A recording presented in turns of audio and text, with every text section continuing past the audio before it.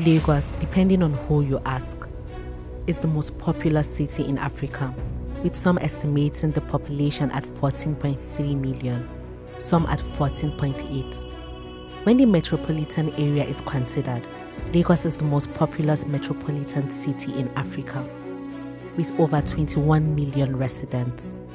The commercial capital of Nigeria, Lagos is renowned for its never-ending immigration, causing it to be a densely populated area with one of the most infamous traffic congestions worldwide. Despite being one of the fastest growing urban centers in the world, residents have to pay a heavy toll for survival. Located in southwest Nigeria, Lagos suburbs are connected by water surrounding the highly populated mainland, which serves as a home to many, and the island where most of the businesses are headquartered, giving commuters the headache of navigating between two separate areas connected by 3 bridges, Third Mainland Bridge, Carter Bridge, and Echo Bridge, to earn a living. One of the fastest means of transportation available to Lagosians are yellow buses known as Danfo. Aside the Danfo, there are also white buses that ply roads between mainland and island.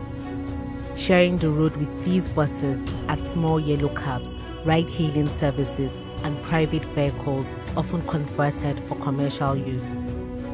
On a league of its own, with its dedicated road and routes are the government-owned long buses known as Bus Rapid Transit (BRT).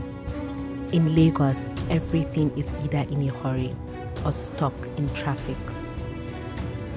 Surviving Lagos means you must have a cloud of suspended paranoia above you, be quick-witted, and be ready for danger at all times.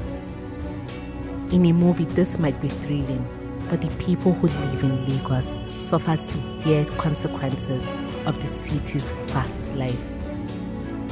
In this series, HumAngle documents their stories.